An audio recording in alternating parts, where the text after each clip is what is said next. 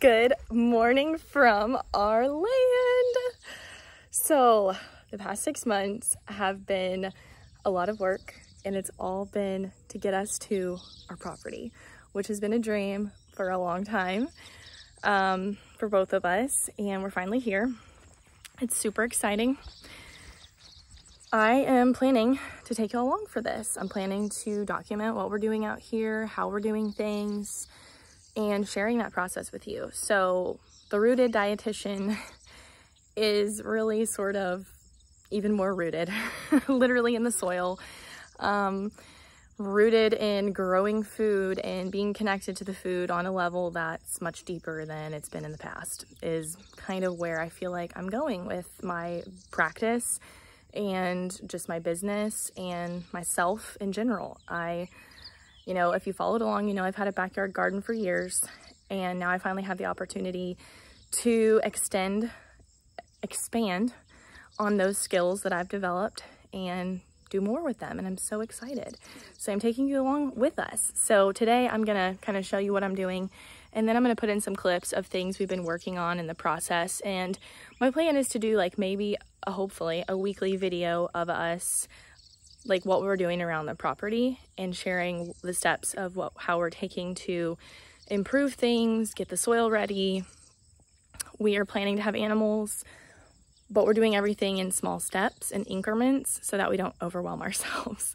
Because going from a tiny backyard to 10 acres-ish, little under 10 acres, has been a lot. There's a lot more maintenance. There's a lot more mowing. There's things that break more often because there's more stuff out here. So it's just been a lot. But anyway, we're getting used to it. It's exciting. It's exciting to be busy and get up every day and have something to do outside. I'm so happy when that's my life. When I get to go outside and like exert my body with work, I'm so happy. I'm just like a happier person. So anyway, this is what we're doing today. We have this area. I'm going to flip the camera around. This is an area that I am planning to use as my garden.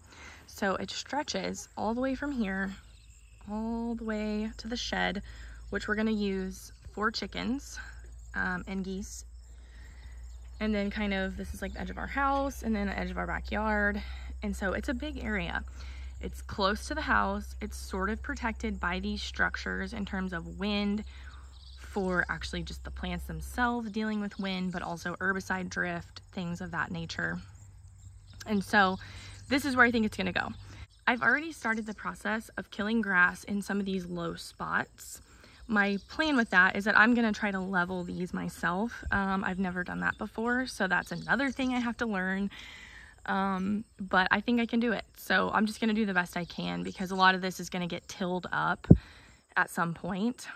And I'm taking this step by step, or I get super overwhelmed with it. If I don't go step by step, I get analysis paralysis, or I just like want to give up.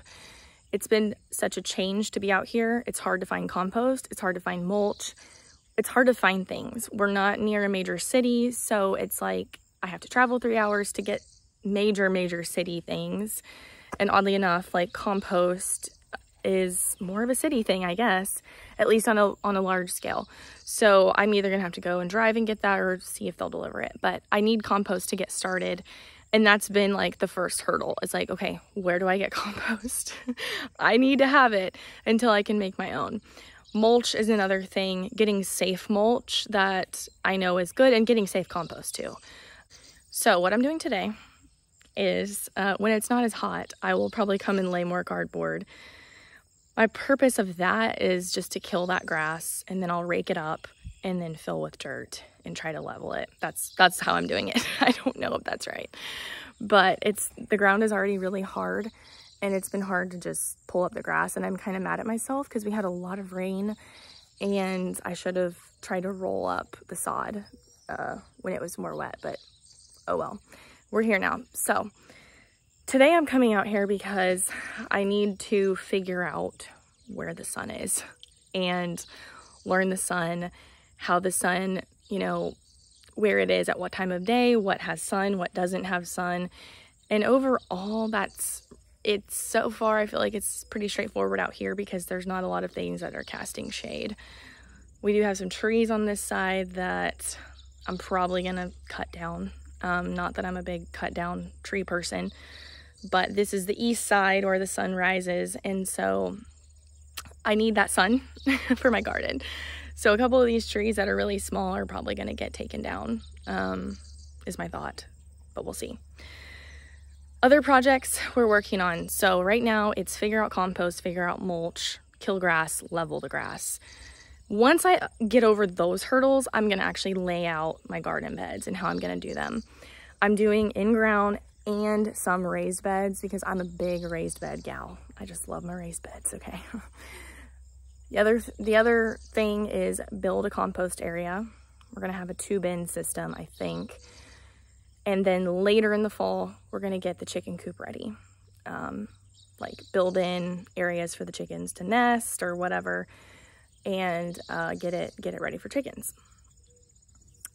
The other thing I'm simultaneously working on is I have a guy from the conservation district who is gonna come out and help me look at some of the health of my trees, just figure out like, what do I need to do? We have some very old maple trees that I don't wanna die, and I just wanna make sure they're healthy and what I can do to keep them healthy.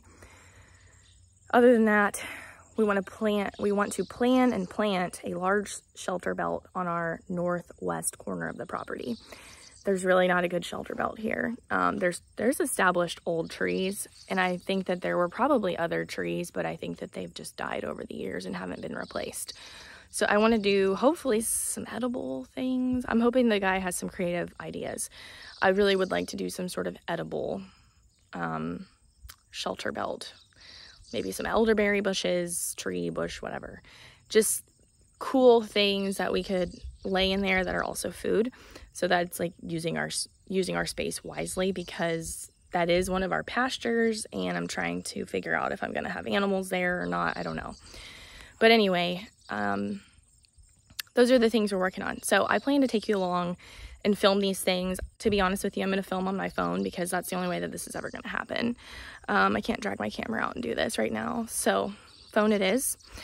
And I'm gonna take you back through the last few months and show you some of the stuff we've done. That back there, those are fruit trees that are definitely older than 5 years old that were on the property. One of them needed help, so we pulled it up with our truck, which was a risky decision, but we just were like, you know what, we're gonna try it.